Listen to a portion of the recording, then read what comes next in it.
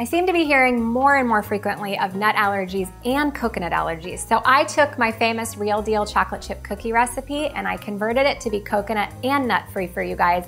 You can find the recipe in my Meals Made Simple cookbook, but today I'm showing you how to make it and also putting the recipe on my blog, againstallgrain.com. We are going to get started with 1 egg white, some coconut sugar, which I like to use in place of a brown sugar that you would traditionally use in a chocolate chip cookie recipe. And then some honey.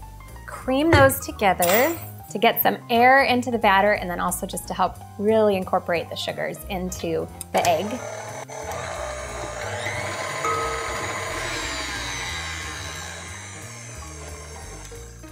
And then moving on to that secret ingredient that I use to keep these nut-free. So instead of using almond butter or cashew butter, which I typically would, I switched to sesame butter, quote unquote, which is tahini, to keep these nut-free. So when you open your jar, you're going to see quite a bit of oil on the top. And what you want to do is really dig down and get everything incorporated so that you don't end up with really oily flat cookies. Give it a good mix. And depending on the brand, some have more oil than others, some are a little bit harder to mix. This one is doing pretty good for me here.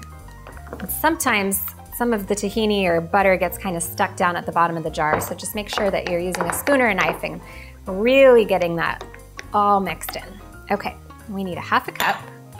Now, I don't know about you, but when I think about tahini, I think of hummus.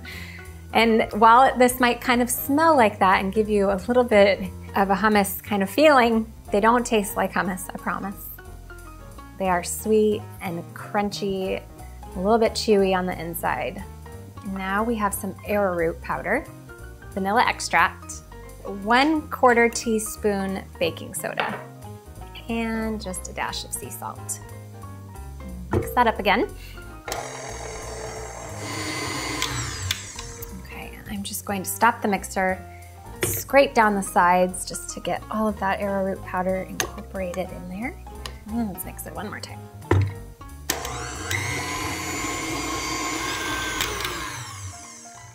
Okay, now to add our chocolate chips. So I'm using a mixture of some mini chocolate chips and some extra dark chocolate chips. I kind of like the difference in the flavor of the two. Make sure that you find some that are dairy-free and gluten-free.